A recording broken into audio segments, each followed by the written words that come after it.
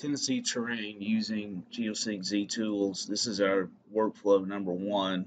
Do a 500-foot buffer along Nolensville Pike outside of Nashville. We want to create terrain data as quickly as possible and take it over into our primary workflow, which is AutoCAD, MicroStation, or some other CAD application. So we're going to start with GeoSync Z tools. And we've created a project. First thing we want to do is identify the corridor where we want data. And we're going to work in a corridor running from about here to here outside of Nashville. We have a tool. We're going to create a 500-foot buffer. And I'm just going to zoom in here. We start at this intersection. And we just use the right click on our mouse.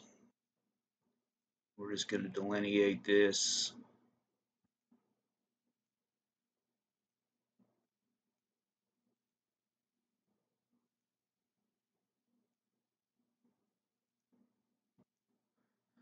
This is the area that we're interested in. It's about 6 miles. Everyone's going to save this buffer. We'll call it Owens.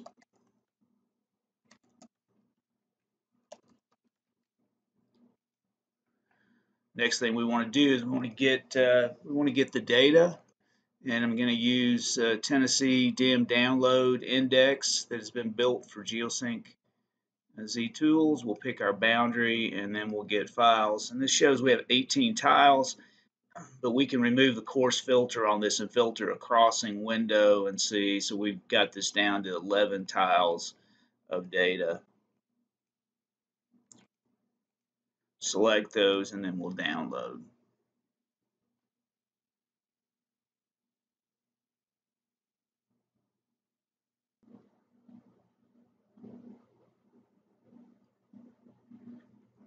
Our download is now complete. The next step will be to extract data from those tiles that we've just downloaded within the boundaries. We're going to pick our boundary.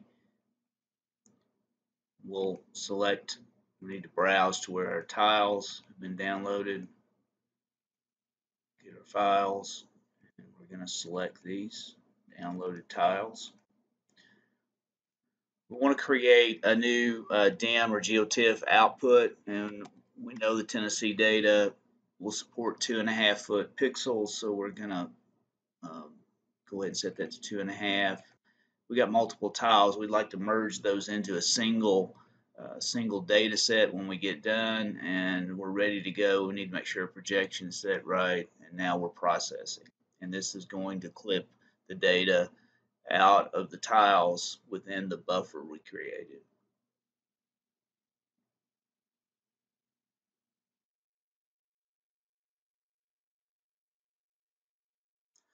Our processing is complete. Let's look at the results.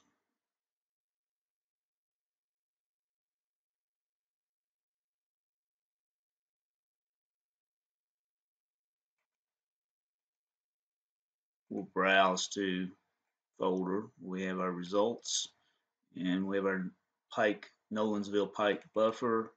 We have two folders of output data. One is a text file. This text file has 5.2 million points in it, and it's ready to go to En-ROADS directly to create terrain. We can come back. We also have clipped, and we have a single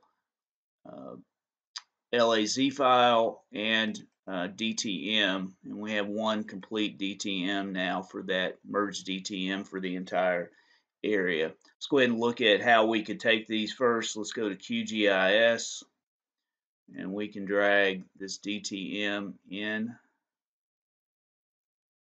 and we'll see that we've now have this corridor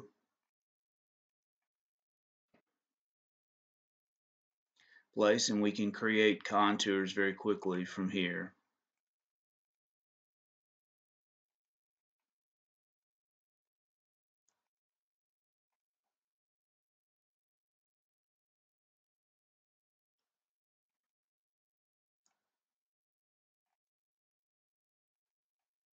I'm going to set the projection because it was not set properly. and we now have contours all along this corridor, 2-foot contours completed. From here, we would export, save as, and we can save this as an AutoCAD DXF file and directly take that into any workflow that supports AutoCAD DXF. These will be 3D polylines, and they'll be ready to go for terrain use. So let's also look at we also have a new LAZ file, and you may be using recap as part of your process in Civil 3D, and we can now grab this output and take it directly into recap.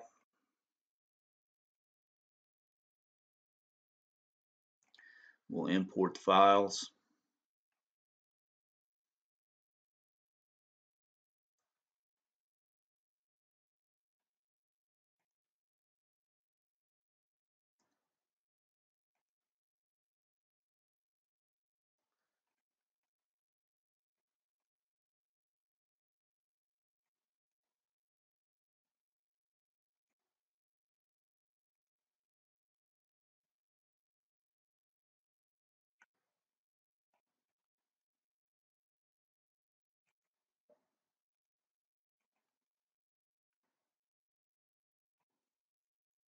And here's our output in recap.